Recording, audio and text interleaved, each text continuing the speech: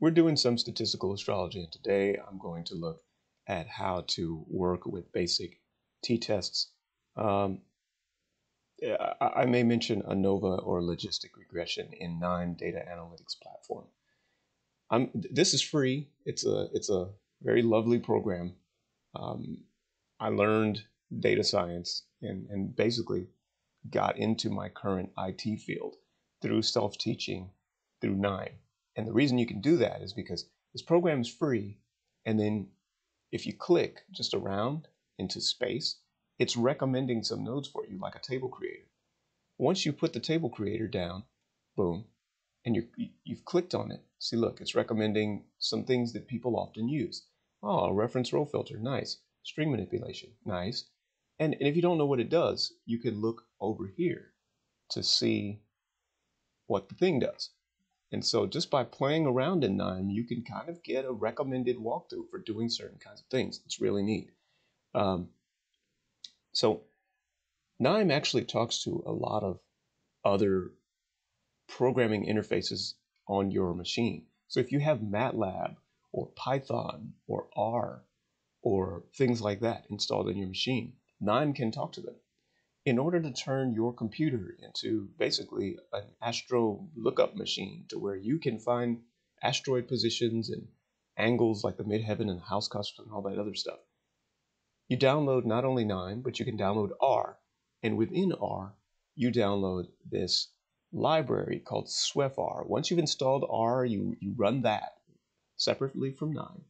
And then you look for the libraries in R, just like you would any normal library. And swephR is the Swiss Ephemeris for R. And as long as you have some place where you've stored your ephemeris files, so if you have a program like Starfisher or something that says, okay, this is how I look up asteroids, you put them in a folder on your drive, and you can tell this library where to look them up.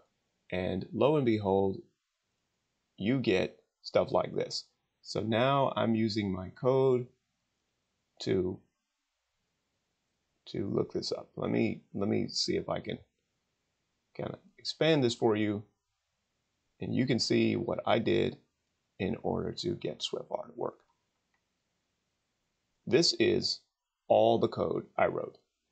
I'm going to pause and slow down for a second, just in case you're interested in this. This is what my R snippet node looks like.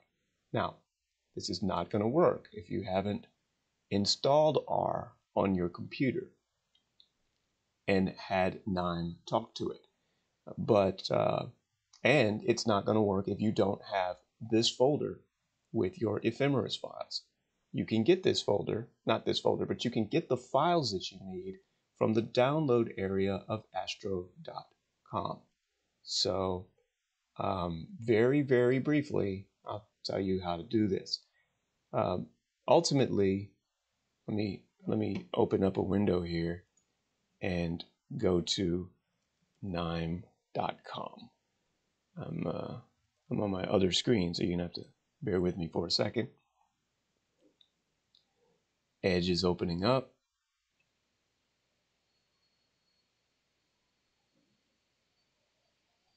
And here we go, Knime.com. Get this program. It's awesome. I love these people. I'm so proud that they've grown so much over the years. Their basic program is free. If you want to do server stuff, you can actually pay for it. If you want to go to their classes, you can pay for those too. And I'm very happy with these people. It's very nice. So anyway, you've got Knime.com, and they ask for your email stuff, but they don't bother you too much. You also need R statistics. R statistics. R statistics. rproject.org here. Okay? And you can download this. Once you downloaded this, you can look up swephR as a library. Now, you won't do this online, but you'll do it from within the R interface. swephR. This is the Swiss Ephemeris for R. High precision Swiss Ephemeris. Okay. You'll download this from within R, right? Just as a library package. And then when you want ephemeris files, well, you'll end up going to this place, astro.com. Let's go to astro.com right here. And let's look for Swiss Ephemeris. Swiss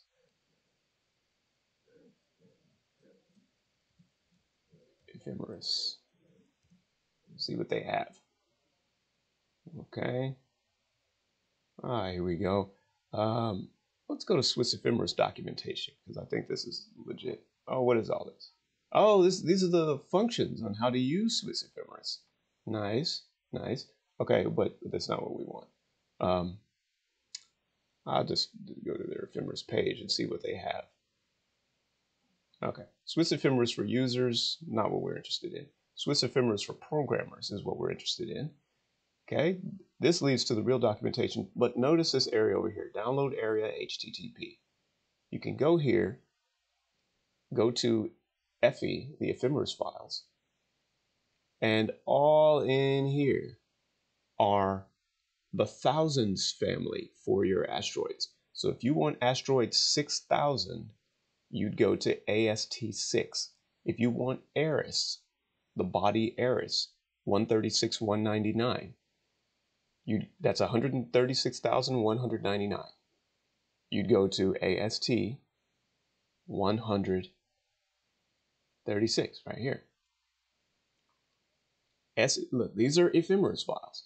So we'll go in here and look for 136, 199, and that there is Eris. How do you know this? Well, you could just go to things like the Minor Planet Center and look this up. They have numbers, like all these asteroids have numbers. So offhand, I don't really know of a good place where you can get all these numbers. I think it's the Minor Planet Center though. Let's do a search and just look. Asteroid numbers. Oh no, we don't want all that. There's a whole bunch of stuff. Let me look to the NPC. It's the Minor Planet Center list. Okay. Oh, you could also get them from Wikipedia. There you go. Wikipedia is pretty legit. Numberings. Boom. Oh, it doesn't have the names. Oh well. Let's go to just kind of a random thing. Hey, here you go. So they've got numbers here. It's the name of the original asteroid. Now they have other names, and then they've got numbers next to them, right? So if you wanted Palermo, you see Palermo, it is 10,001. And so in this place, you would go to AST10, right? Because it's 10,000. And then 001. This one here is Palermo. Does that make sense? Right? When you download these, they go in a folder somewhere on your computer. And for me, that folder is C:\/swephE. That's kind of standard here. And all of a sudden, any program you use that references that folder will be able to find that file and calculate Palermo. If you don't download that and you try to calculate Palermo, you're not going to be able to. Now, in the previous recording, I calculated the asteroid Begjikitova, which is number 17102. When you're looking up asteroids that are not the basics, like Moon, Mercury, Mars, and so on. Neptune, this is Neptune, number 8. Mean node is number 10. Selene is number 56. But when you're looking past that, you want to look up, I don't know, Ada or Adalberta or Lachesis, all those guys, you have to add 10,000 because those asteroids had to be pushed to the side in order to make room for the basics, right? So there's an asteroid, number 4. There's an asteroid number 5. But then again, the 4th and the 5th are reserved for major planets. So anyway, I'm looking up 17102 as 27102. Eris, we just said it was 136,199. You would look it up in Swiss Ephemeris as 146,199. Remember to add 10,000 in order to get this stuff going. Anyways, so that's just kind of a preview. Now in here, let's go ahead and do some stats on it. I want to know if it makes a difference for people to have their midheaven in a certain area. Now, normally when you're new to astrology, folks are like, okay, Sagittarius, your sun in Sagittarius means this. Your sun in Scorpio means this. Your sun in Aries means this. And what they're essentially doing is saying, if you had a column in here called your sun, and it told you the degree location of your sun sign, they'd be saying that if your sun, let's take Libra for example, Libra is between 180 degrees and 210 degrees around the normal circle. And so what they'd be saying is that if your sun fell somewhere between 180 degrees and 210 degrees, it's in like a bin, and that bin is more likely to be associated with these particular adjectives. Does that make sense, right? And so the way you would test that or verify it statistically is by saying, okay, well, when I do, say, a t-test, do people with their sun between 180 and 210 differ from an independent group with their sun somewhere else other than that? You could also do it wholesale by saying, let me break up all of these degrees into their 30-degree chunks and see if they differ on anything. And that would be an ANOVA. I challenge you to do this on your personal computer on a dictionary of, say, 15,000 words, because that's what I'm doing here. You have to cut it up in pieces. You can do that analysis, and in fact, I did. But I'm not going to show you how to do it here because it's a bit of a pain. And also it takes too long to kind of get into all the chunking and the breaking up and all that other stuff. I did it, but I didn't do it on sun signs because sun signs are boring. And when you're new to astrology, the whole, sun in Virgo means this, sun in Leo means that is interesting to you. But astrology has so much more to it. I mean, it's not just sun signs. There are moon signs for your emotions. There's Mercury signs for how you logically put stuff together. There's Mars signs for how you influence. There's Neptune signs for how your vibe works. Neptune is very slow, so you normally won't get a lot out of this. There's your ascendant and your midheaven for how you approach things and why, for how people kind of say you are. And the other thing is that signs themselves get boring after a while because, well, maybe they're not boring, but I'm a little bit spoiled. I don't look things up in terms of Scorpio versus Libra versus Aries.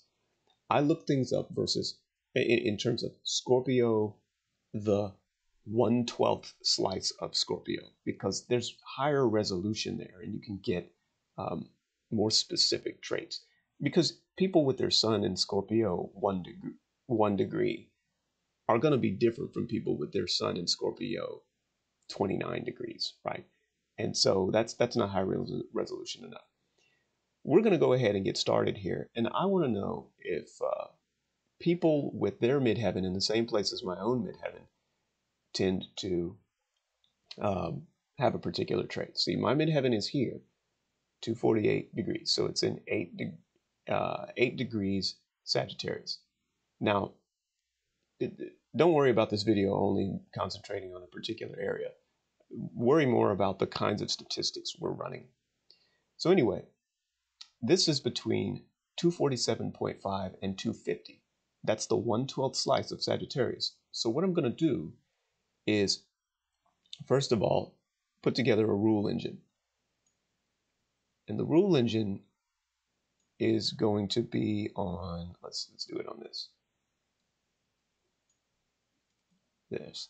And I'm going to say if the midheaven is greater than 247.5.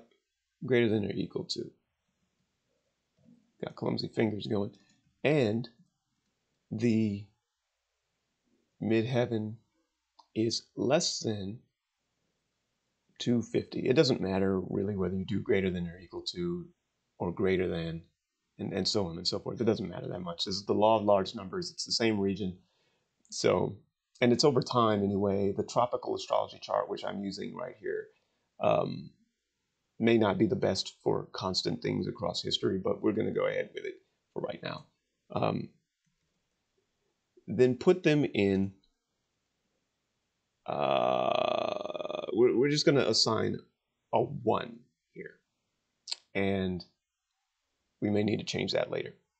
If they're not in, if the midheaven is not in those areas, then by default, this is how you do a default in Knime. You type true and make it 0. That one tells you that, okay, if it's not in there, otherwise, just put a 0. And we're going to attach an outcome called is in, in section. I call those sections duodecanates, but whatever. So here we go. Whoops, I ran it. I right-clicked, and then I executed. Clicked a little quickly here.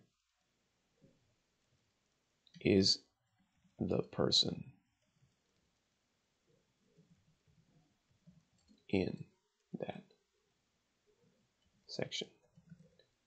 Is the person's planet? I'll say asteroid because I'm dealing mostly with asteroids. Is the person's asteroid in that section? Okay.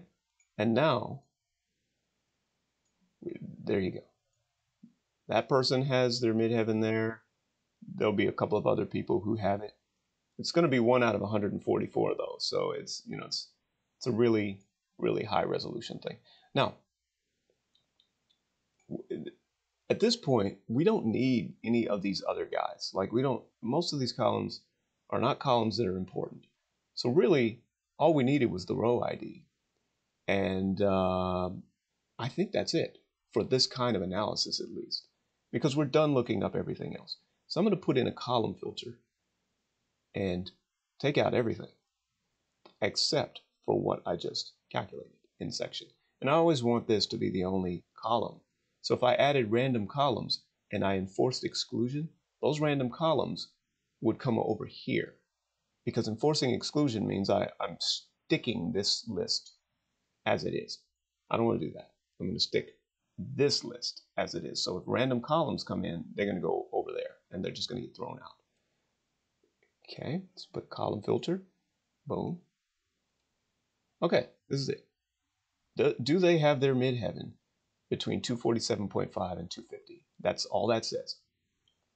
So erase this. Okay. Next, we are going to take these 42,000 stories and join them.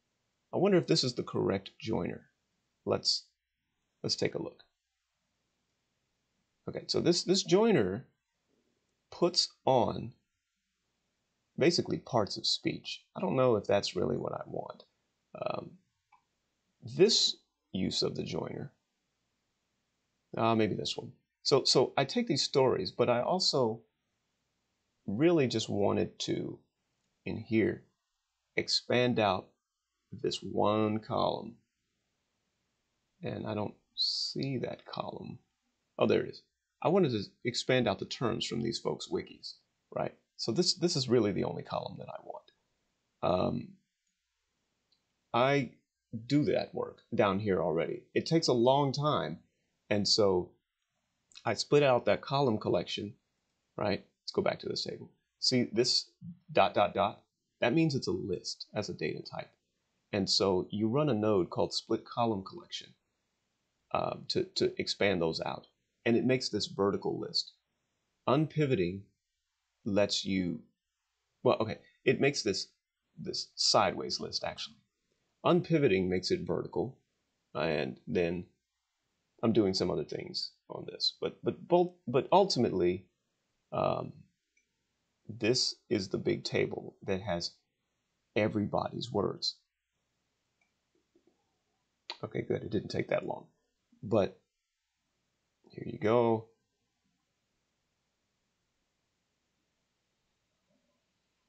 Oh, no, you know what? This was a filter. I just filtered out the words. Interesting. I only filtered out the words of people who had the traits, and I don't know that I want to do that. So here, let's do this fresh. We unpivoted already, and we got this kind of list, right? Not unpivoted, I'm sorry. We split the collection column already. See, homicide, kill, mistress, gunshot. Okay, cool. We want these words, and we kind of want them to be their own thing. How many columns was this, by the way, when we split the collection? 939. All right, well, whatever. So let's take this list of split value columns and attach them to these people's names. I'm just going to use a joiner for that. Let's go in here, get a joiner going. There's a joiner.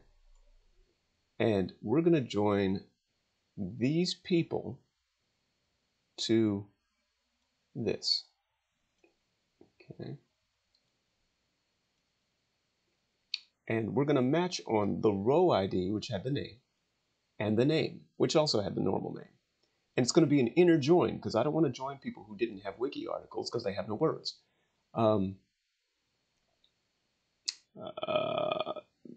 When I join, I'm going to really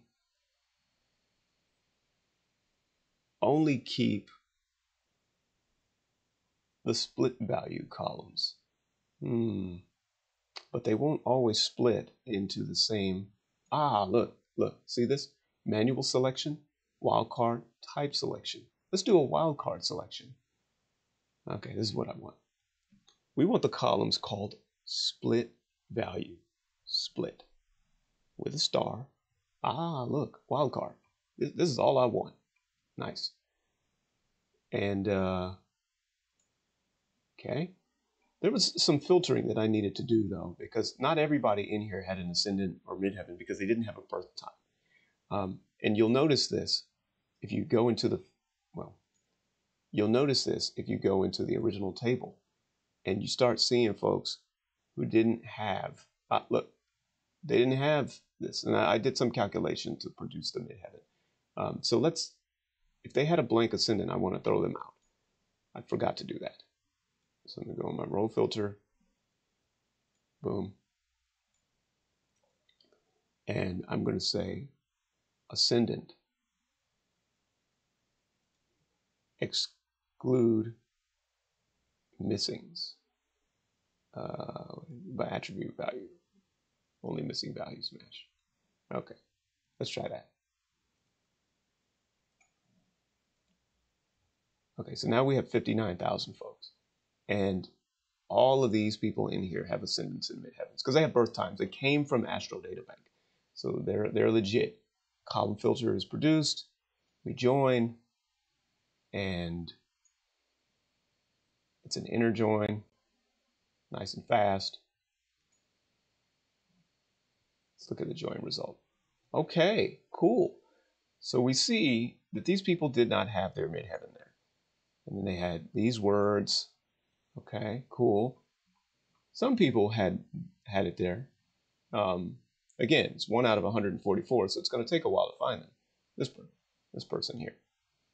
Okay. Anyway, so on and so forth. This person here. Let's now take this list. You see this list here? It's out of order. Like there's no rhyme or reason to this. So in order to get this list to be correct, and again, right, you would have crawled wikis through Knime, the get request node, to get these words, and then done some pre-processing. Too big for this recording, but I want to make this into a nice organized table. The way I'll do it is to unpivot, and let me do that fresh again. Unpivot. whoops, don't want to double click there. Click on this and double click from there. All right. What are we going to do? In the unpivoting node, we want our value columns to be the split values. That's what's going to become vertical. We don't want in section to become vertical. So we're going to keep that over there. Also, we want to force in section to be the thing that we retain.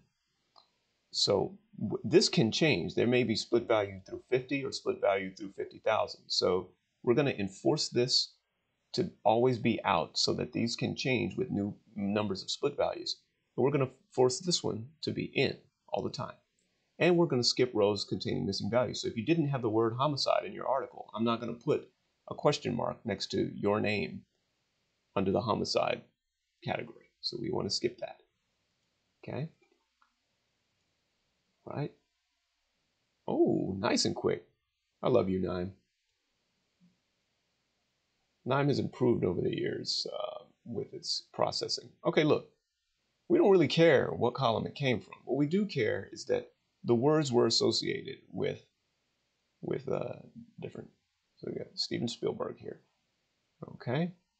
Anyways, what we do care is that the words were associated with this stuff over here. I'm gonna now pivot it. I'm gonna pivot it back. You're like, why would you do that? Well, you'll see. Ultimately, we want the names of the people actually, the groups that determine the pivoting and how it works. It's going to be based on maybe their names. The pivots themselves are going to be based on the different words that came up. These are going to organize those columns the way we want it to. And then, let's also put in section.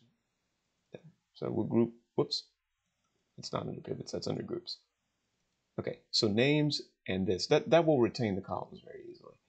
And then manual aggregation is nothing more than, you need something to put in these squares. So what I'll do is I'll just say whether they had a yes or a no. Instead of first,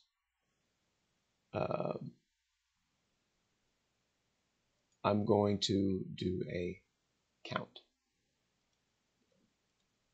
And you'll see why in a second. Pivot name. Retain the row order. And sort lexicographically, we'll put my columns in order. Who knows how long this one's going to take. Oh, not bad, not bad. It's pretty fast. Let me pause this though. Okay, it's about 2 minutes later.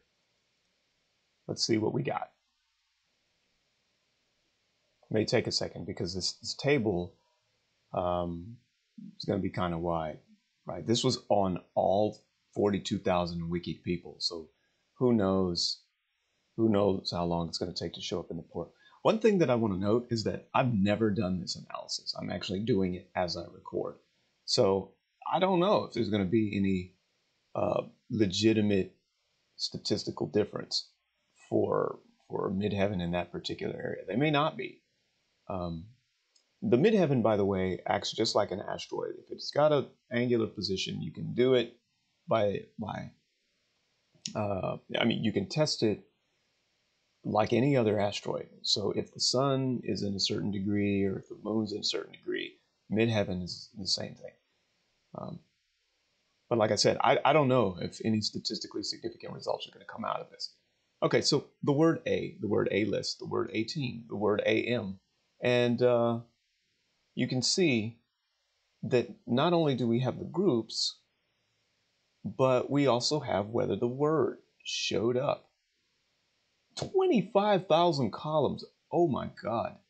Oh my God. You know, that's going to be troublesome. So, but let's, that hurts. Dang. we don't like this. We don't want this as that's too many columns and it's too many words to work with. So what I probably need to do is go back to my 1.5 million words. Man, that is just so sad. Okay, so what I want to do instead is filter this a little bit. You notice that the article A was in there, but also there may be words like Spielberg itself, and that's too rare. So there's some words that are too rare and some words that are too common, and we don't really want to compare on those. We're gonna what we'll do is filter this. I can't have 25,000 columns. If you know Knime, have you ever seen a table with 25,000 columns? I know you have, but have you worked with one successfully and easily without using a mainframe or something? So we need to filter this. Let's filter it this way. We're going to use a GroupBy. And I'm going to take these column values. Now I'm forgetting what was going on here. Column names was split. Column values was the word, I believe. And I'm just going to count. No, not in section. I'm going to count how many there are. Oh yeah, I could count in section, but let's count row IDs because this is more of a measure of how many times that thing appeared. Count. Do not count missings, right? And we're just going to keep the original name, retain the row order, and let's see what we get. Count word frequencies. All right, group table. Look at these word frequencies. Homicide occurs 501 times. I like this. I like this. On the spot occurs twice. Now, why would we want to do statistics on that word, right? So keeping this in mind, let's use something called the normalizer. I've used this all the time because the normalizer does some basic statistics for us. Well, it can. We're going to take the row IDs column and normalize it by z-score. Z-score. Z-score basically is standard deviation. And it's how many standard deviations. You can see right here. Each value in each column are like this. And we're going to assume that the word frequencies, there's so many words, they're normally distributed, so that's probably not a bad assumption. And what a z-score will tell you is if it is, quote, average, then it's going to fall between negative and positive 1. If it's outside of that kind of averageness window of the middle 67%, then it's going to be higher than 1 or less than negative 1. So we're going to use this kind of, that was very, very quick. Cool. And so now homicide is a little bit outside of average. That's cool. That's cool. I like that. But look at gunshot, right? Gunshot, same thing.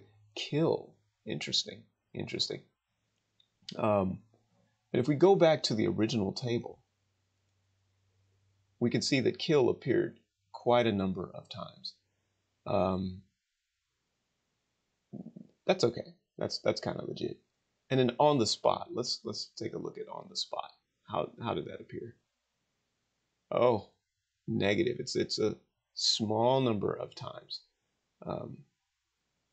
So it turns out that maybe what I should have done instead of straight up z-score is get the mean of that column and scale it differently, because I think that I've not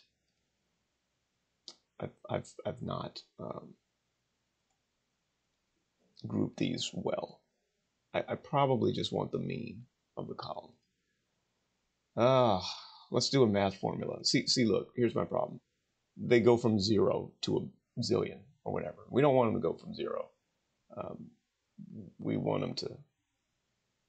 No, I'm not going to complicate this anymore. Let's just get a cutoff here. We don't want these guys. we're going to do it the Flintstone way to save some time. Austerity, all these words, look, Vormidag. It's out of 62,000, that's just not good enough. Pseudonym specials. Okay, these are getting better. So we're going to use whatever, see what kind of words. These words interesting? Okay. We're going to use something around, I don't know, trademark 58. Just because, look at all the things that we're going to eliminate based on that. So although I use the normalizer because it gives you statistical frequencies, let me just look for trademark and go with what we've started. Trademark. There it is. Negative 0.007. Look at this. So why don't we just cut off at 0, right? Words that appeared more than average. I'm going to put in a row filter.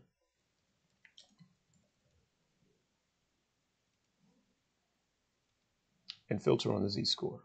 Column values, no row IDs.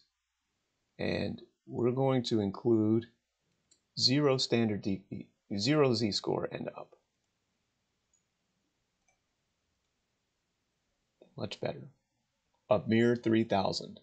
Mere 3,000 words. So these occur in enough documents to where you could kind of get decent frequencies here. The other thing though is that there are certain words like first. I don't know that we want that. So let's go back and look at our group table and figure out what constitutes too many words. Oh, look at these. Quote, after, marry, collection, politician. We don't need all this. These are love, government. Look at how common these are. We didn't need the normalizer for this actually, but we could have just easily done it between 60 and whatever number we're about to come up with. But if our sample changed, then we wouldn't want cutoffs like that. So I'm going through here, and I'm noticing that okay, these are still interesting. These are interesting words. Consort, allegedly, we like these. But at some point, the words start to become, brilliant. The words start to become a little bit more common, too common for us to care about anymore. And it looks like maybe, I don't know, around this time, culture. That's now it's getting to be a bit much. It's not as informative here. So let's go ahead and grandfather, right? Okay, so it's looking like 300. Let's go back and see the z-score for grandfather.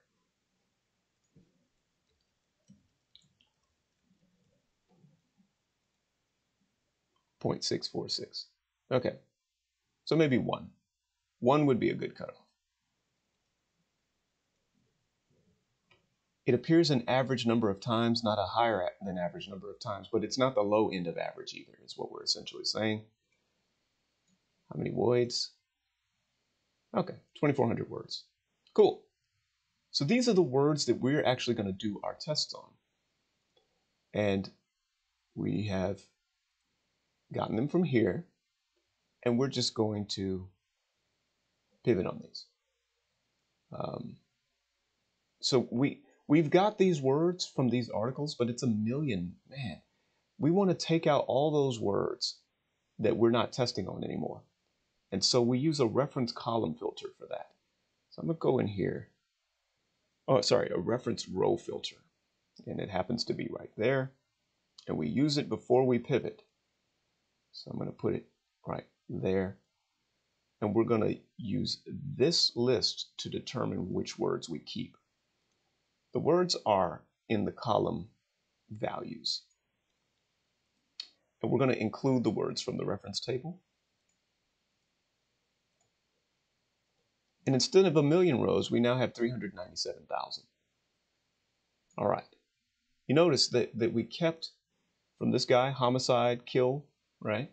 Homicide's no longer in there and kill is no longer in there. We're not going to test against homicide because apparently homicide didn't meet our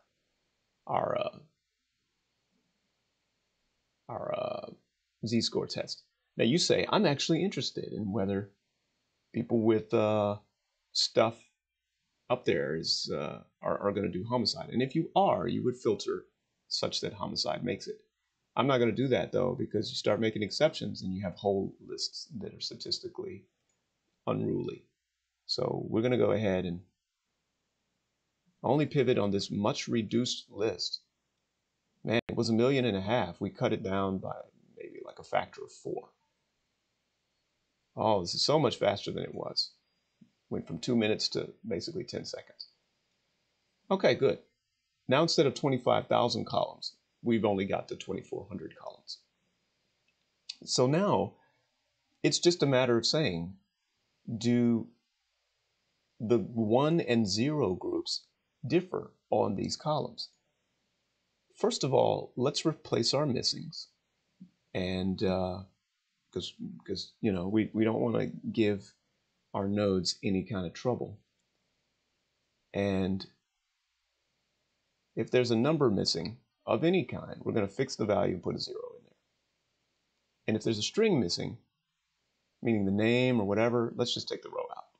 We don't want any missings in there at all. I mean, there's no need for us to put up with missings with a data set this big. Okay, so it's running. I always feel like the missing value filter is really slow. And maybe it's not slow, maybe it's just my mind. I'm thinking, all you're doing is putting zeros in the table. What is so hard about that? But maybe it's not. You know, there's more to it than that. So let's see what we got here. All right, I don't think there are any missing values in here anymore. Next, we get to look at the t-test. We could take samples here, certainly. T-test. We could take samples here and certainly maybe make it easier on ourselves. And we will in a second. But for right now, let's just do an independent groups t-test. And the column is in section. And group 1 will be, yes, it's in the section. Group 0 will be, no, it isn't. And we are not going to test on all these guys. That's going to take, although you could. But let's just test on abandonability. I mean, what's the likelihood that any of these will work? Remember, we've got 2,400 rows, and so it's running a different t-test for each one. And wow, that's actually kind of quick. I'm happy with this. We may not even need to loop in here, which I thought we would need to. Okay. Yeah. So apparently those areas did not differ statistically. Oh, look at that. They didn't differ on those 3. Not surprising. Duh, right? I just selected 3 random columns. So what you would say is that there's really no statistical difference between people with their midheaven up there versus everybody else on average. And this is on the whole 42,000 here. Although this was closer, it's still 30% randomness or 41% randomness. Okay, yeah, well then shoot, that went so well, I think I'm just going to add them all. Right? I'm used to it not working because normally I'm not doing t-tests, I'm using other stuff. But we don't know how long this one's going to take, so I'm going to just kind of let it run. Now it's going through all, or it's at least attempting to go through all 2,400 columns, and it's running a t-test on each one to see if in section differs. And I'm hoping I didn't, okay, good, I excluded in section itself. I'll see executing. See that? It's actually running the different t-tests on the different groups and different rows. It's running the Levines to kind of see, was it the more or the less? Yay, we got results. Nice. Let's see how these things fare. Look, I'm not gonna look at this. Oh, wow. Look at this one. Yikes. Access. Now, this is equal variance is not assumed versus equal variance is assumed. I would love to get them both down. Some of these are where equal variances are not assumed. But wow, dang. You'd like to kind of get the ones where either way it works. But oh, so here's a decent one right here. Accumulate. Okay, so do we have equal variances between those two groups? Probably. Let's just say that we are, because it's such a huge data set.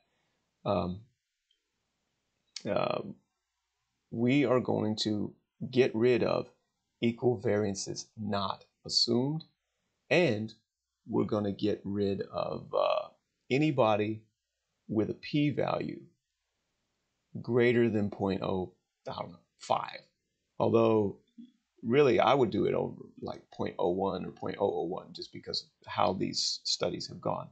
But the first thing that we'll do is a row filter. Wait a minute, we want to filter on two things. So we're not going to use a row filter. We're going to use a row filter labs. Row filter labs. Row filter labs lets you filter on multiple conditions at the same time. So we're going to add a condition. And condition 1 is where the variance assumption matches a pattern, and it includes the word, it excludes the word not, excludes the word not. So let's go ahead and check that one. The second condition is we want the p-value to be less than, for right now, 0.05. Let's just see 0.05.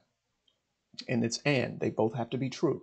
And we're going to include this by query. So let's see if the query is remembered. Oh, it doesn't. Man. Okay, well, fine. Let's do greater than. And then exclude them both. Okay, so if it has the word not assumed and it has a p-value, oh, it's not and, or it has a p-value greater than 0.05, then kick it out. So we want to change this assumption, or. There we go. Booyah. 108 statistically significant results. So apparently people with, oh, this is so funny. Apparently people with their midheaven in Sagittarius 9, that is 247.5 through 250, differ in these characteristics. This is so funny because, you know, I think about my own kind of traits and they're, well, this held for a long time, not so much now, but columnist, commentary, okay. And some of these things are that's stuff I actually do. Now you're not gonna have, well, not all of it, not all of it is stuff I actually do. I'm looking at some of these words. Yeah, that's not legit. But anyway, these are the kinds of words that had statistically significant relationships. Now, what were those relationships? Were they more than, less than? I don't know. So let's look at the results. Levine test. And that's the test statistic on these guys, the p-value of your Levine. Right. Let's see what the Levine test does, because so move down here. Right.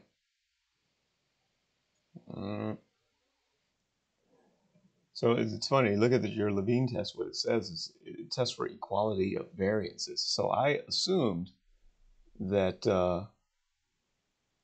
that the variances were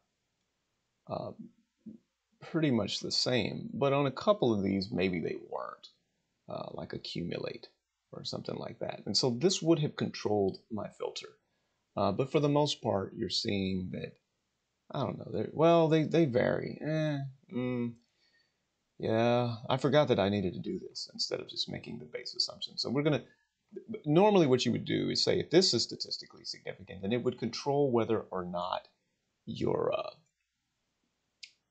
it would control whether or not you filtered out assumed versus not assumed. That matters. So I'm gonna, I don't know that I want to go through all that trouble for this particular recording. We're not going to. But normally what you would say is if it's greater than your p-value for the Levine test, then keep one of them. If it's less than, then keep the other one in this column. Let's just skip that for now, because you know, when you're doing like your dissertation or something like that, sometimes you're asked to calculate the additional tests, like for homoscedasticity, heteroscedasticity, skew, to see if your data is messed up beforehand. But you can get all, I hate to say in the weeds because it's not quite in the weeds, but you can certainly go down different kinds of rabbit hole, trying to make sure that your assumptions about your statistical distribution are met beforehand. So I'm going to do it the way, unfortunately, many of us who have to do this kind of stuff do it, and that's just we're gonna assume. Unfortunately, we're just gonna assume that it's the correct distribution of variances. So anyway, we're here, and let's see one other thing that comes out: descriptive statistics. Now take a look at this. Right, this is really what we're looking for. You see how abandon group 1 had this mean, group 0 had this mean. Ability, group 1 had this mean, and group 0 had this mean. It would be really nice to attach this stuff to the column we just got, right? Because that way we can say, oh, this was the list of statistically significant differences. I'd like to know, and it tells me what the mean difference is. Okay, it kind of tells me, right? I didn't think that was, oh no, this is standard error difference. This is the mean difference right here. Okay, so accumulate. Let's look at accumulate. 0.006. We go here, and here's accumulate. Ah, you see that? Group 1 was higher by 0.06. Okay, well then shoot then. We can get that data from this table right here. So apparently these were all more by group 1. I don't see any of them that were less. Sort descending tells you the strongest differences. Episode. Okay, so apparently Sagittarius 9 is more likely to have these kinds of traits, strongly different from everybody else. Okay, so that's one kind of test that we can do. Which words were different? Okay, let's do a different kind of test. I kind of want to know, starting here, what combinations of words in here are going to more likely put you as part of in section. Now this is kind of built into pieces. It builds in pieces of the t-test, but we're going to do really I would want to do a logistic regression because this is for a yes-no group. You could also do it on a linear regression, but to be honest, a linear regression is like, okay, add a little bit of abandon, subtract a little bit of a bend. And maybe we don't want to do that. So let's do a logistic regression. And it's going to assign groups. Logistic Regression Learner on, oh, row IDs. Nah, we don't want that. So we're going to change our number to a string,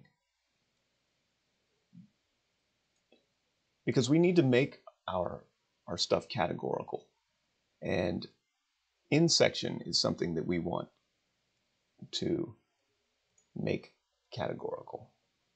Okay, so it's turning the in section variable into a string instead of a number. See, now it's an S up there. It is qualified to be put through the Logistic Regression Learner now. Let's double click that. There we go. Oh no, we don't want that. Take that out. Okay? We don't want this either. So, and again, our words might change. We just want to exclude the names. This thing is probably not going to work. There are way too many words in here. But let's put a 0 there as the reference category. That way, if you need more abandon in order to put you in section, then it's going to add. All right. I think this thing is going to not like this or take forever. It often fails because of Java heap space, because I'm doing too much. And if it does fail, then the way you would work with it is to do a column list loop. But I'm going to go ahead and pause this and wait for this thing to do what it's doing. Amazingly, about a minute and a half later, it didn't fail, and it says the algorithm did not converge, and that's not surprising. Let's look at the coefficients. And so if you do this, you're going to get something to plug in elsewhere. It's because it spits out the model first. Let's look at this, coefficients and statistics. Okay, so here's the logistic regression. This is very cool because normally it doesn't finish. First of all, let's see if we had anything that, oh, okay, we have some, well, the constant, nobody cares. But, okay, we have some p less than 0.01. We got a little bit of something in there. Okay, I like this, right? And as far as p.05, I mean, you can see that there's some things in there. The coefficients, most of these coefficients are positive. So, you know, it's interesting. If you look at the constant on this, so first of all, I got to clean this up. Let me take the row filter here, and we're going to take the p-value where the upper bound is 0.05.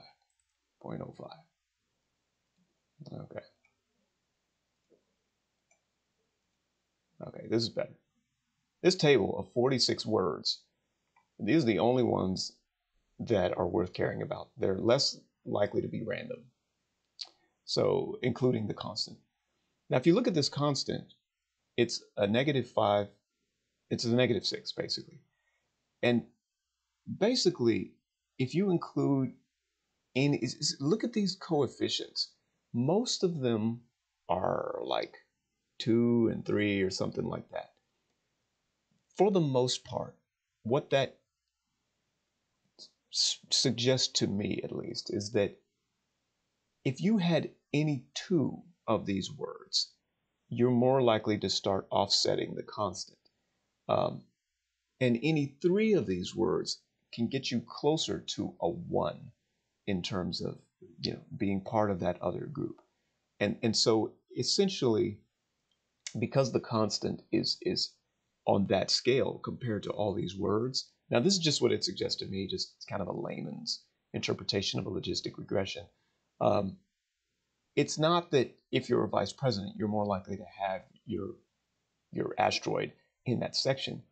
It's that if you had any 3 of these words, more or less, the chances of you being part of that particular section, with in this case, the midheaven in Sagittarius 9 are higher. Okay, so that's kind of what this suggests to me. It is interesting though that these are the words that come out. Now, to help myself kind of believe this, remember we had words that had statistically significant differences in the t-test. And so I'm just going to use a joiner to kind of compound what we've done. I'm going to take a left outer join because I want the constant of the logistic regression with the columns of the t-test, right? I don't necessarily want every result. I like the p-value for the two-tailed t-test, and I like the mean difference. You can look at other things, but there's that. And then over here, I kind of like the p-value and the coefficient for this one. Logit variable, coefficient, and p-value. So we are going. Sorry, I need to get what the thing was. Variable, and here test column. So that's what we're going to join on. Variable and test column. It is a left outer join because we want the constant. We want the logit, the variable, the coefficient, and the p-value. I'm going to get rid of these other guys. And I'll take variance assumption, the two-tailed, and the mean difference. This is just kind of what I'm interested in for the moment. Booyah, we run it, join result. Okay, look. So 46 words. These were not only featured in the logistic regression, but they were featured in the t-test differences as well. So if you wanted to know what that particular section of Sagittarius was about, these guys here would be really good kind of indicators. Remember, any 2 or 3 of these guys are kind of the association with a midheaven in Sagittarius 9. If we had to interpret this, by the way, and you just had to say, I want to make a statement about a midheaven in Sagittarius 9, what would I do? Well, I think I should have had the percent difference, not just the mean difference, because that stuff scales. Let me go in here and see if there's a percent difference. Mean difference, is standard error of the difference. I guess standard error is really what we would want. Let me put standard error in there.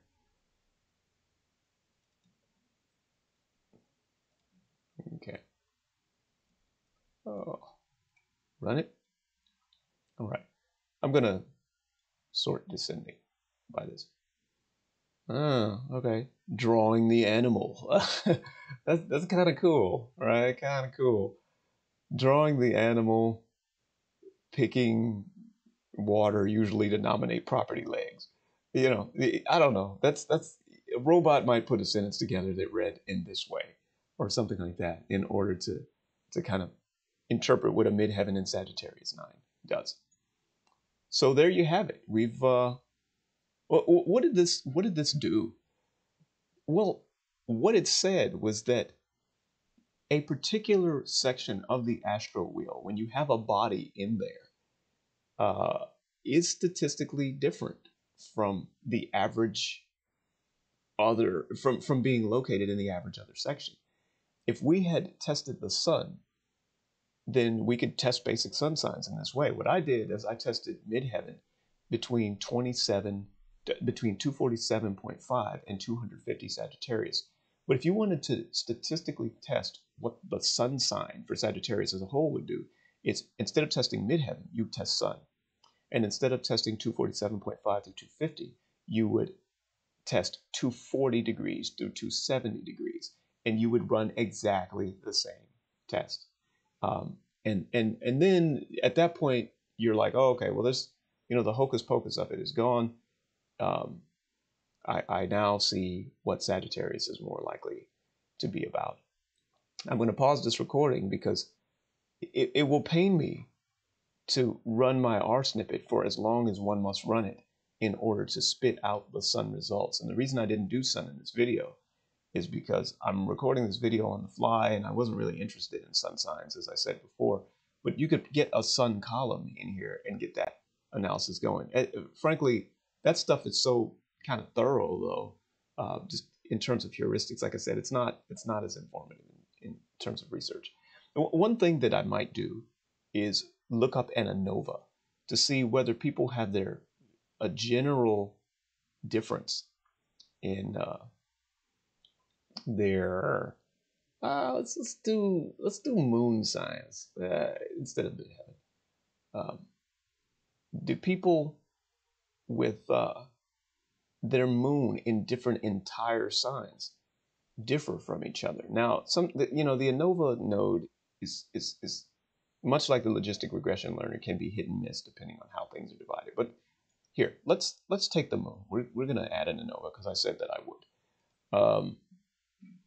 First of all, we have our row ID, and things come from there. Looks like we're going to have to do a rule engine as well. I can still work with the in section column made because I don't really want to do that again. And so it's not going to harm anybody to have that extra column there. I'm going to take them all out anyway. Off of this data table, let's use something called a binner, an auto binner. And that auto binner will, hey, where's my oh,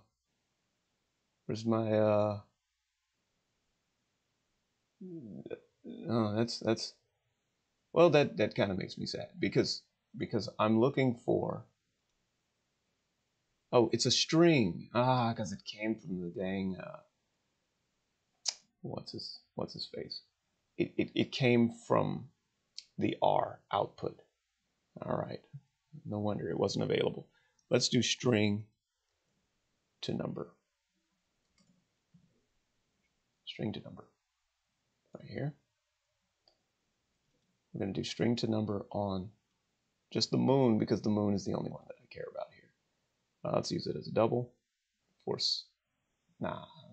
Let's just do it right here. And then we're going to auto bin the moon. This is just a fun, kind of a funsies thing. We don't want in section. And how many bins? 12. Oh, we can have equal width, right? You can have, there you go. Booyah. See what we got with this auto binner. We have our moon, bin 1, bin 11. Look at this. Bin 2, Taurus, right? Bin 1, right? Let's move this over. I'm not going to sort these because, but look, bin 2 is basically Taurus. Bin 4 is basically Cancer. I mean, we knew that. It's equal width and it's from 0 to 360. So the binner was very friendly. You can replace these with, you can and you should replace these with basically a lookup table. It's a bit of a pain to do that. So what I'm going to do instead of a lookup table is just use a joiner. Because I don't, sorry, instead of a rule engine replacer. Oh yeah, you know what? Maybe I should use the rule engine. That's so you know, that the rule engine dictionary. I don't really, not dictionary. There's a rule engine. Oh, it's a rule set. It's called a rule set.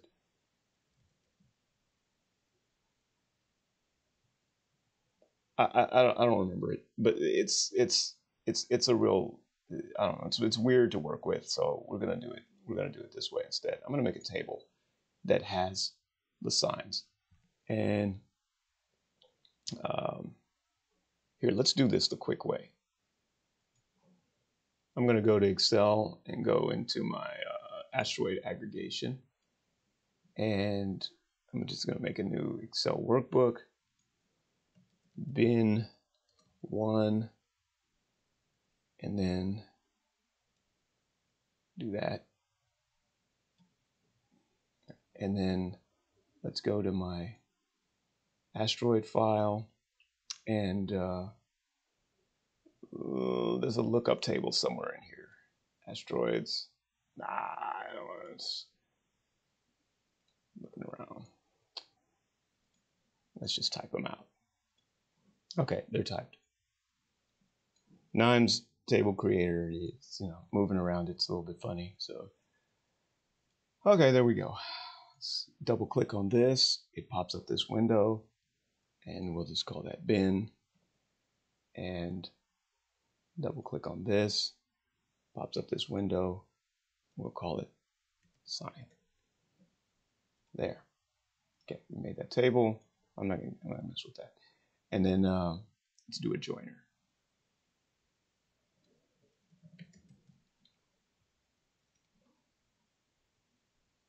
Join.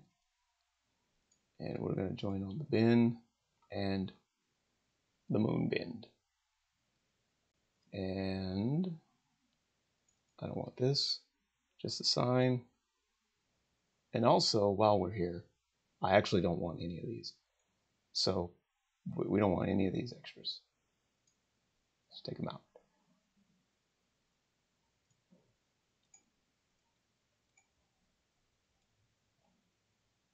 We don't even really need the bins. Let's, there. Cool. Okay, so this is where our moon sign is, what that should have been.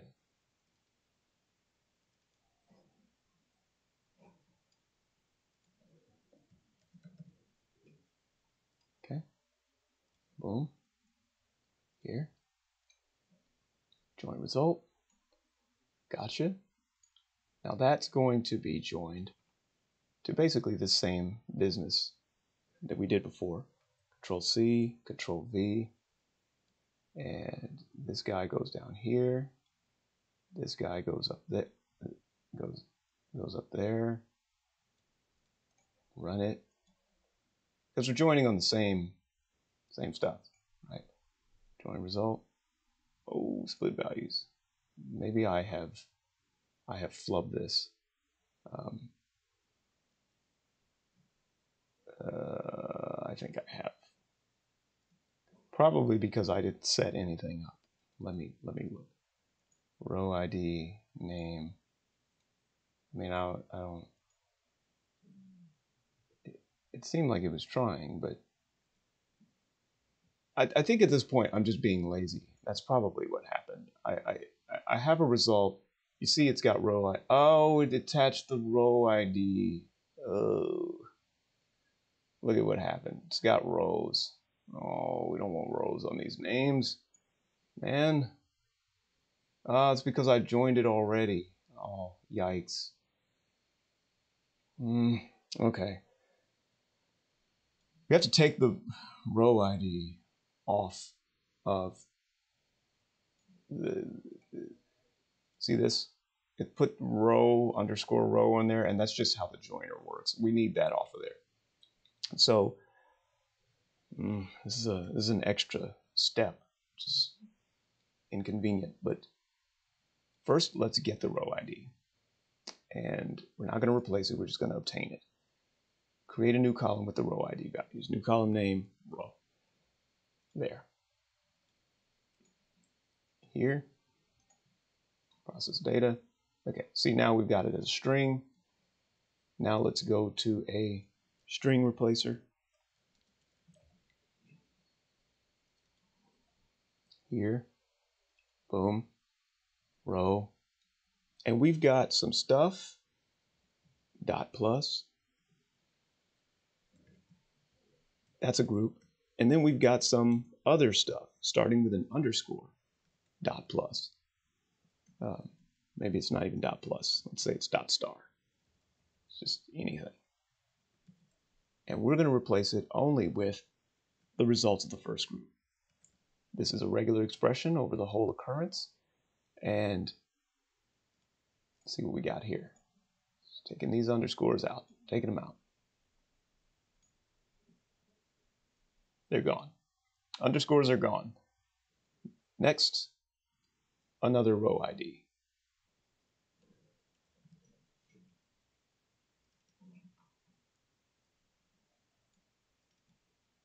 And we're going to have that be the new thing, remove that column, boom.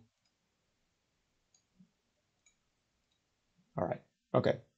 No more of those random underscores, they're gone. We're gonna join this, run it. There he goes. See what we got. Results, okay, so we have results. It's gonna be same story as it was last time.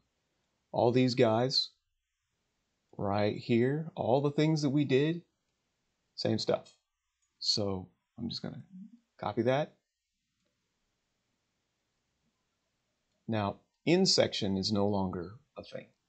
So in section comes out and is replaced with moon sign. This comes out, I'm double clicking. There you go. Unpivot. Boom. That's going to take a while. Oh, no, it isn't. Okay. GroupBy. This looks pretty clean.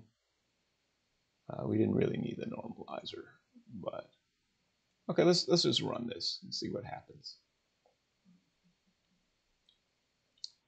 This reference row filter. Okay, look, it's set up nicely. Ah, speed, the speed. Hey, look, we have moon signs and we've got words. We've got some stuff in here. Let's do some pivoting. Rows, and this time, in section comes out, moon sign comes in, pivots are preserved, boom. Wait a minute, what did I do? In section comes out, moon sign comes in, don't cancel it, run it. You can see how these workflows get kind of nasty. They get huge while you're doing your thing. This pivot took a while the first time, if you recall. Oh, but then I filtered it. Nice. Pivot table. What do we have? Nice. Okay, cool, cool, cool. Then there was a missing value filter. Here, here, same deal as before. And with that, with the results at least of this pivot table, we're ready to do an ANOVA. The ANOVA is going to see whether there are differences in these groups. Now I expect the ANOVA to break because there's just a lot of data in here, and breaking is kind of how that works. But we'll see if we can get it. One way ANOVA, the group will be the moon sign, and I'm gonna go for broke and see if I can just do it on all 2400. I probably can't, and so I'm expecting it to fail pretty quickly. Java heap space or whatever. But because these are ones and zeros, you never know. Now really, this is kind of the wrong test because we only have ones and zeros, and truly you would, this is subject to a non-parametric test. And so what I should have done was basically done a group by and checked the means of the appearances or something, the means or the sums or something, because right now I'm doing an ANOVA on basically ones and zeros, and so this is kind of not a legit test. What I'm doing, I'm rushing through this, but you know, maybe the test will cover what it needs to. Okay, it's done. That took about a minute and a half. So there are a lot of assumptions that I've kind of skipped, but let's see what happened. Do these guys differ on anything, really? Now, here's some p-values between groups, within groups, all kinds of stuff. Some of them are getting near the 0.05 type level, just eyeballing. That was a 0.01, adapt, right? Apparently there's some differences in it. Look at this one, address. I don't know what that is about. Anyway, admire. Oh, nice. Okay, so admire, for example, look at this. This is statistically significant.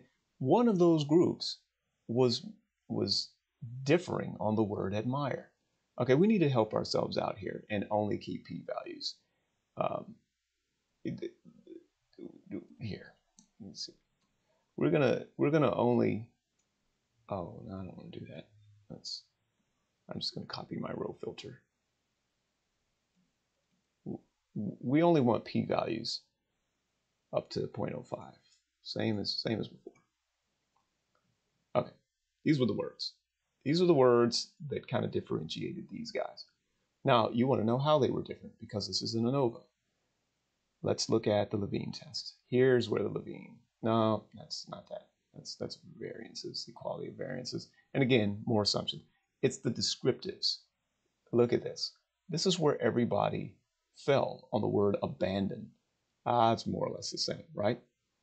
But if we can join this to our other table, we can hook on the p-values for whoever we kept. And that's what I'm going to do. So I'm going to take another joiner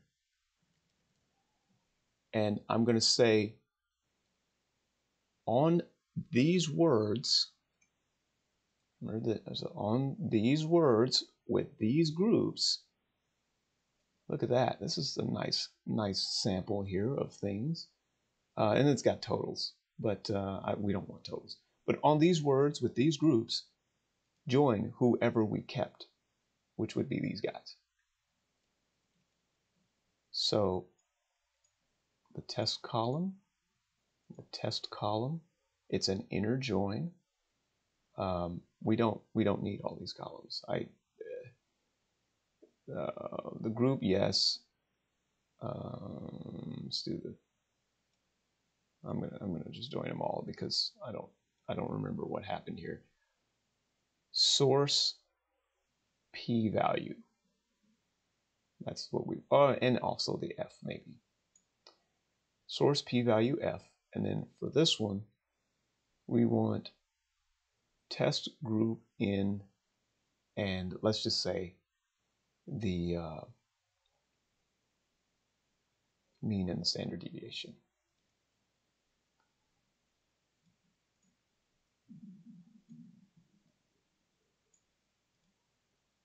Okay, I'll keep standard error as well. Here. We don't need the test column a second time. All right. Boom. Join result. Okay, so now, if you look at this, you have that these guys were all significant, and I'm going to sort ascending. Oh, they differed quite a bit on passport. So there's some stuff associated with travel, some folklore, right? I don't want these total columns. They're getting on my nerves. Let me take them out. Wait a minute.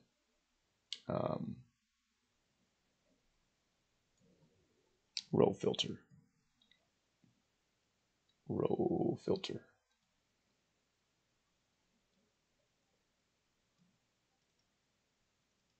Okay, so we are getting rid of a test column with the word total in it.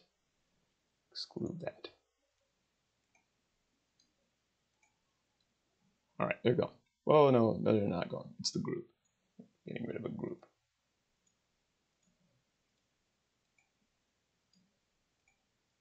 Okay, that's better. They're gone. Now, you know your astrological folklore, then you know that certain things are associated with like, you know, travel and stuff. So I'm going to sort ascending. Passport, right? Look at this. This is kind of interesting. You got different results. but Aries is 0.04. So this is a moon sign in Aries. And this one here is a moon sign in Libra. Passport. Who knows? Who knows what that means? Well, Sagittarius, right? These are on the upper end of those groups. There's a way to kind of filter this stuff. But basically, if you have your moon in these particular areas, then these are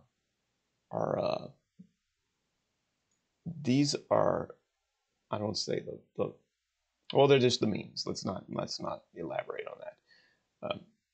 So if your moon is in Aries, then you had a higher mean for the occurrence of the word passport. Does that tell you anything? Well, it can if you're able to basically organize this data in a way that makes sense. So ultimately what we're trying to do is we're trying to look at what makes sense in terms of interpretability. This isn't terribly interpretable. And so we have to think about our question. What was our original question? It was, what do moon signs do? And so I would like to know if having both Aries and something like a higher mean than everybody else or a lower mean than everybody else is what comes with, and that's for the word passport. Well, is what comes with the word passport. So how are we going to do this? Let's finish up this recording by making this a little bit more interpretable. I'm only going to look at the word passport, and I'm going to try to find not so much who the maximum was, but who's abnormal. So we're gonna have to do this by groups. I'm gonna do a group loop on the test column so that I can attach z-scores within groups. So let's first of all take a look at the normalizer again. What the normalizer does is allows you to just kind of assign your let's look at means, right? And we'll do z-score normalization right here. Okay, so now what has happened is that it's put this in terms of higher or lower. So here, if I go back to ascending, here's passport again. Remember we had those initial values? You can see the Taurus is lower in terms of z-scores, lower than expected. But the Aries looks like it's pretty average. Gemini is lower in terms of this stuff. Pisces higher. Now, here's the problem. The problem is that I did this across the whole table. I don't want to do it across the whole table. I want to do it within passport. So that normalizer has to be applied in a group. So let's do a group loop. Group loop start. And we're going to group by the word, the test column. When I execute, see now it only looks at above, and then it can assign a normalizer to that. Okay, so here for the word above, Virgo was very low, right? And Aries is very high. So the word above is more likely to occur here. What we would like to do is say if you're higher than 1 standard deviation for this particular group of 12, keep you as higher. If you're lower than 1 standard deviation, then -1, keep you as lower. So we're going to do a row splitter and say if the mean is between -1 and +1, take it out. We're only keeping extremes here. So this is so we know statistically significant differences. And so now you see that with the negatives, we can say lower than average, and with the positives, we can say higher than average. Oh, and this is what's filtered out. Interesting. I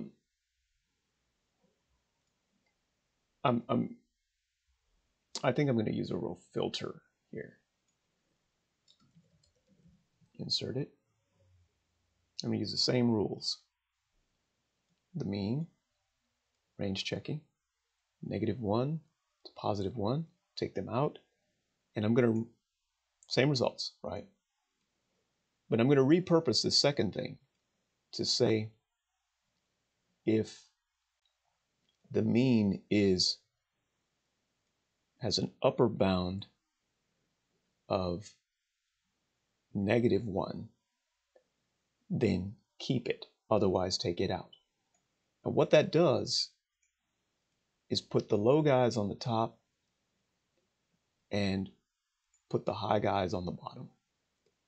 Next, and we could have actually done a rule engine on this, and just because I'm about to add a constant value column. Sorry, I keep doing this, but there's so many ways to address something in Knime, but the quickest way is probably a rule engine. So let me get rid of this guy. I don't need to do that. Rule engine. And with your rule engine, we can say that if the mean is less than or equal to 0, then output lower than average. Otherwise, by default, output higher than average. This is within the group.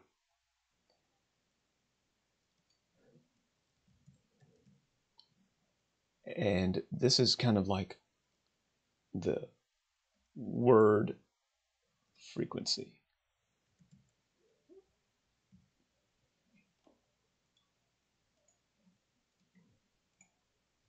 Okay? Lower than average, higher than average. Virgo above. All right. We're almost done. Loop end. We're going to leave the rows unmodified. We're not going to add iteration column. We're not going to ignore this. We want this stuff to make sense. Run it. Oh, it's over. Great. Aha.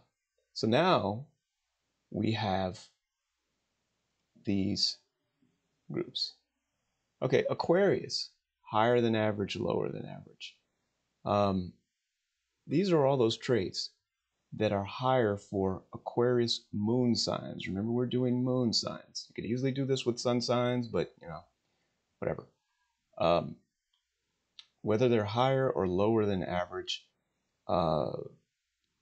now we almost don't need all the p-values and stuff, because that's what we use to determine whether these were even legit. They're all p less than 0.05, so this is uninformative to us. The means, again, same thing. We z-scored them now, and they're pretty much meaningless. So the only columns that we're concerned with in terms of moon signs are these first three. Can we get this in a more kind of visual representation? We could, but frankly, for right now, I'm just going to not look at the lower than averages one. So we'll do one more row filter on here and take out lower. Just if it includes this, contains wildcards, just remove it. We're just going to get a basic look at moon signs, what they're higher than average in. Sort by ascending by here. Aquarius is higher than average in these words. Ambassador, and the moon signs, right? Ambassador, benefit, dance, genius, respectively, universal, zoologist, gift, whatever. How about Aries? Aries was higher than average in apparently a whole bunch of stuff. Moon in Aries, I don't know. Maybe Aries just wants to do whatever it wants to do. Capricorn, this is funny. Bus, conclusion, convict, right? Moon in Capricorn, psychology, psychiatry. Some of these don't have to do with people. Gemini, right? These are things that moons in Gemini are higher in. Leo, things that moons in Leo are higher than. Look at this. Isn't this like stereotypical astrology, right? Celebrate, co-star, hair, maybe, notable. This is very like stuff you kind of know about Leo from astrology. If we get down to Scorpio and it starts talking about power and stuff like that, then we know that we're really looking at some stuff here. Libra, nice. Aristocrat. I mean, you like when your biases are confirmed. I mean, they're called hypotheses, I guess. I air quote that. But I mean, it's not all of them, but still, it's sculpture. Gift is shown up quite a bit. But Sagittarius, dress, salt, passport, right? Higher there. Scorpio, right? Anatomy, condemn, convict, governor. Yeah, these are Scorpio type things. Taurus, above, admire greatly, possessions, right? And so on and so forth. And here's Virgo. Okay, so this is it. This is astro folklore for moon signs. Does this quote prove astrology? Well, I mean, it doesn't prove anything in the sense that scientific publication, those things, when their p-values are aired and their statistical tests are run, R squareds and all that, those quote prove things. But it's the same standard of analysis, right? So here we went through and we found these words in people's articles, and we found that the moons were sitting in these degrees here. And we looked at the frequencies of these guys' appearances, and we looked at the degrees of the moon in there. And certainly we had more than our fair share of p-values. We for the ANOVAs and the grouping and stuff. Some of these p-values are actually kind of dramatic, right? That's 0.01. They're definitely less than 0.01 even. Standard Aquarius, genius, right? Stuff like that. And Sagittarius, and they have this as well. Okay, so that's Knime, and that's how you use an ANOVA, a logistic regression, and a t-test to test some stuff, even stuff which is, notoriously fuzzy in its nature.